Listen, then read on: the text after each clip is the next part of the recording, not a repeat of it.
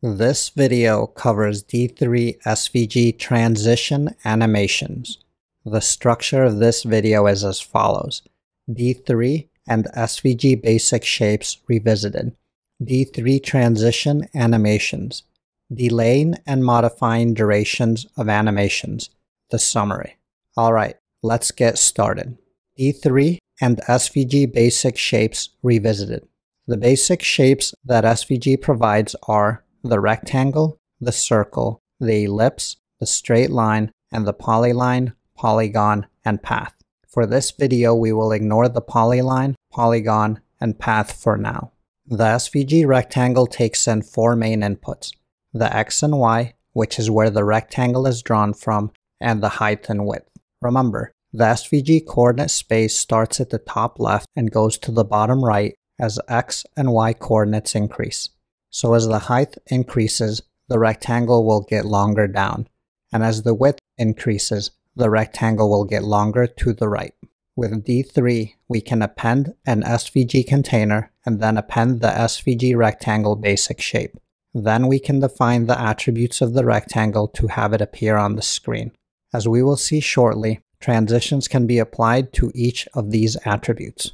One other aspect of the rectangle that can be transitioned is the color fill.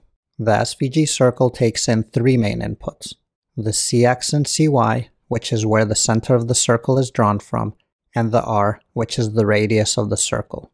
With D3, we can append an SVG container and then append the SVG circle basic shape. Then we can define the attributes of the circle to have it appear on the screen. As we will see shortly, each of these attributes can be transitioned as it is a number. One other aspect of the circle that can be transitioned is the color fill. The SVG ellipse takes in four main inputs: the CX and CY, which is where the center of the ellipse is drawn from, and the X radius of the ellipse and the Y radius of the ellipse. With D3, we can append an SVG container and then append the SVG ellipse basic shape. Then we can define the attributes of the ellipse to have it appear on the screen.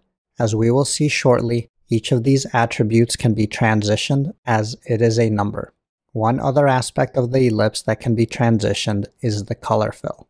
The SVG straight line takes in six main inputs: the X1 and Y1, which is where the line starts, the X2 and Y2, which is where the line ends, and stroke width, which is the color of the line, and the stroke width. The stroke and stroke width are necessary because an SVG line is dimensionless. So by applying a stroke width greater than 0, we can see the line. With D3, we can append an SVG container and then append the SVG straight line basic shape. Then we can define the attributes of the straight line to have it appear on the screen. As we will see shortly, each of these attributes can be transitioned as it is a number. Let's now take a look at a few SVG Basic Shape D3 Transition Animations. D3 Transition Animations. For each SVG Basic Shape, we will go through an example of animating two of the inputs of each shape. When thinking about animations, it is helpful to think of the three types of things you can change for each shape. You can change its shape. Is it larger, smaller, wider, narrower, skewed in one direction or the other? You can change where it's drawn. Is it near the origin or somewhere else in the XY coordinate space? And you can change its appearance. What color is it and what opacity it has? You can mix and match as you see fit to make some really interesting animations. For the examples, we will stick with mainly shape and location position.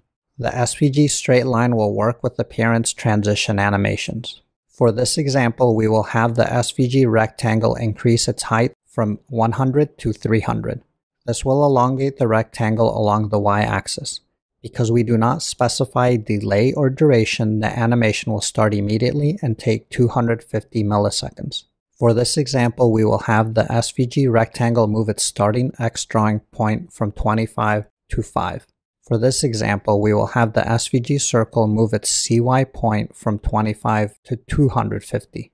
This will move the circle from near the top of the window to the bottom of the window.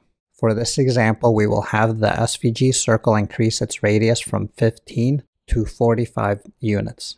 Part of the circle falls outside of the SVG viewport, so it will appear to be cut off. Again, because we do not specify a delay or duration, the animation will start immediately and take 250 milliseconds.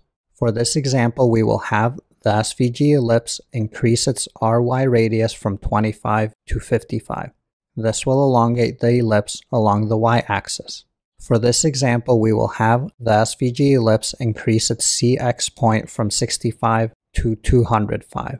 This will move the ellipse down our screen along the y-axis.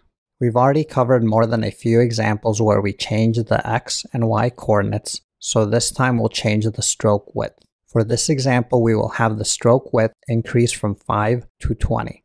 This will give our line more weight and make it wider. We've already covered more than a few examples where we change the x and y coordinates, so this time we'll change the stroke color. For this example, we will have the stroke color go from gray to red. This will change the color of the line from gray to red.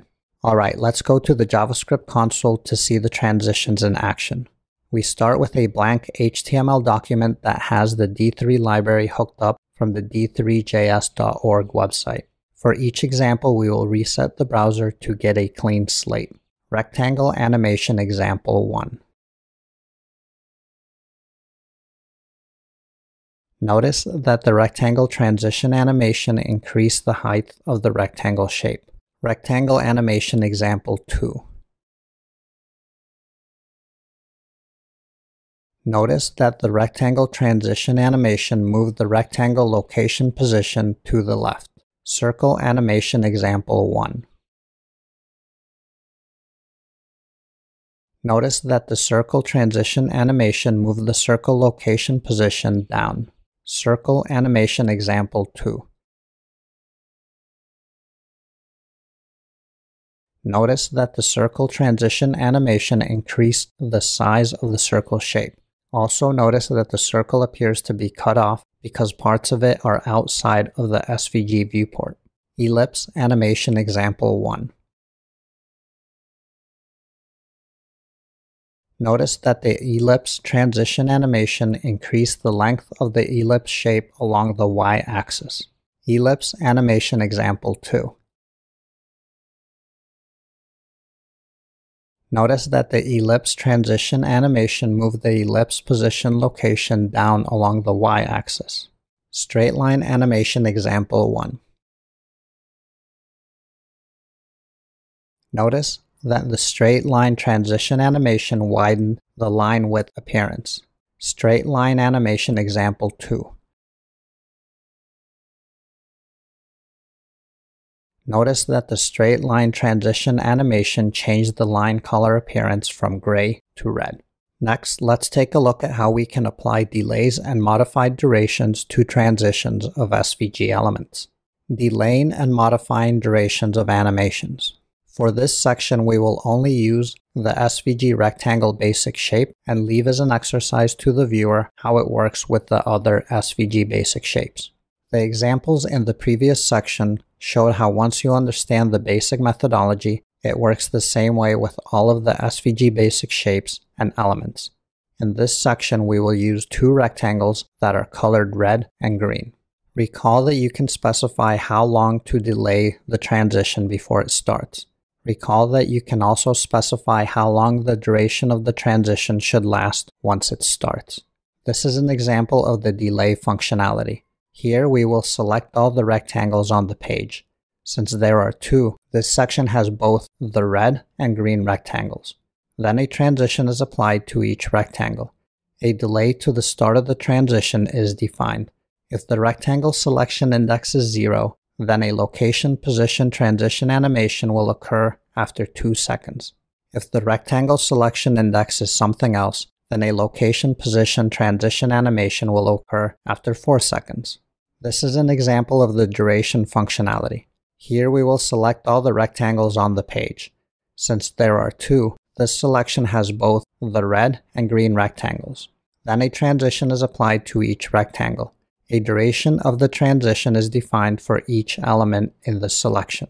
If the rectangle selection element index is 0, then a location position transition animation will occur for a period of 5 seconds. If the rectangle selection element index is something else, then a location position transition animation will occur for a period of 2 seconds. This is an example of combining the duration and delaying functionality being applied to a location position transition. A delay and a modified duration transition are applied to each rectangle element. If the index is 0, the rectangle will wait 1 second before moving and take 5 seconds to complete the transition animation. If the index is not 0, the rectangle will wait 5 seconds before moving and then take 1 second to complete the transition animation. By combining the delay and transition, you can create some pretty inspiring effects. Alright, let's go to the JavaScript console to see the transitions in action. We start with a blank HTML document that has the D3 library hooked up from the D3.js.org website. Let's create the 2 rectangles. You can now see the 2 rectangles in the web page. Next, let's try the delay example.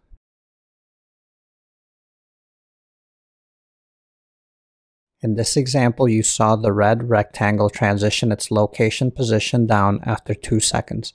Then, the green rectangle transitioned its location position down after 4 seconds. Next, let's try the duration example.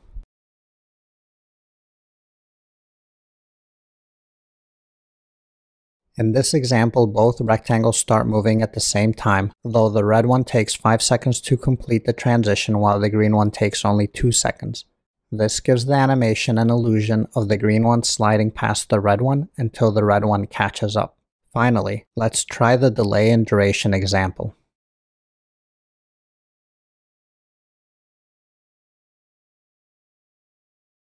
In this example, the total time for the transition of both rectangles is the same, 6 seconds. However, the red rectangle waits 1 second before it starts the movement and then takes 5 seconds to complete the movement. The green rectangle, on the other hand, waits 5 seconds before it starts the movement and then takes 1 second to complete the movement. Through putting together delays and durations on various elements, you can develop sophisticated animations. And with that, we have covered how D3 transitions work with SVG elements, as well as some basic examples of doing animation transitions of shape, location position, and appearance. The summary.